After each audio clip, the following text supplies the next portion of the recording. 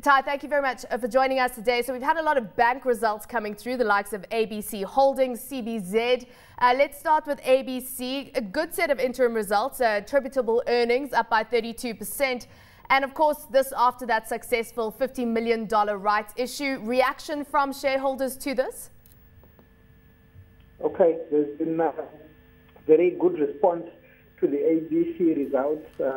I think the volumes of shares traded in ABC as well as the price has been on the increase. This is obviously despite the fact that the current week has been a short week because the first 2 days of the week were public holidays, but significant volumes have changed hands ever since the results came out. What we are now seeing in Zimbabwe is stocks seem to be rewarded for paying dividends. So when earnings are good, I think the second port of call is the payment of dividends, and generally we've seen good dividends being rewarded in the increase in share price as well as volumes traded. So you'll notice ABC threw down 5 cents per share.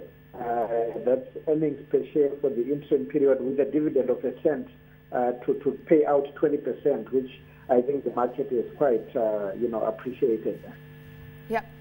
In terms of the other banks, CBZ, also impressive set of results there, 35% jump in total comprehensive income for the year to June.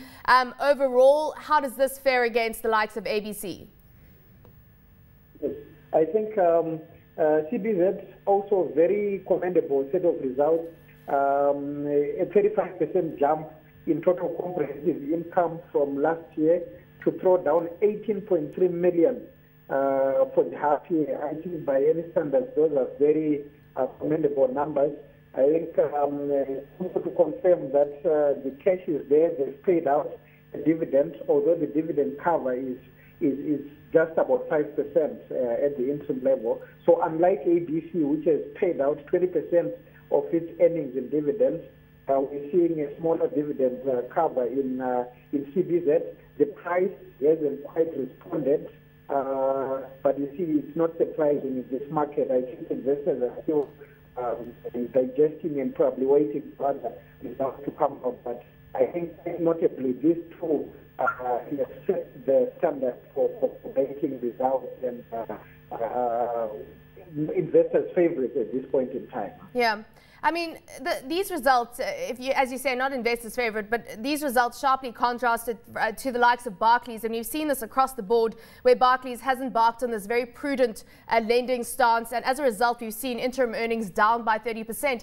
How do you weigh this up? Do you think that it's, as you say, prudent of them to be taking a stance like this and taking a knock on the earnings front? Or do you think that they're being too conservative? Okay. Yeah, well, I think Barclays has always been known for its conservatism.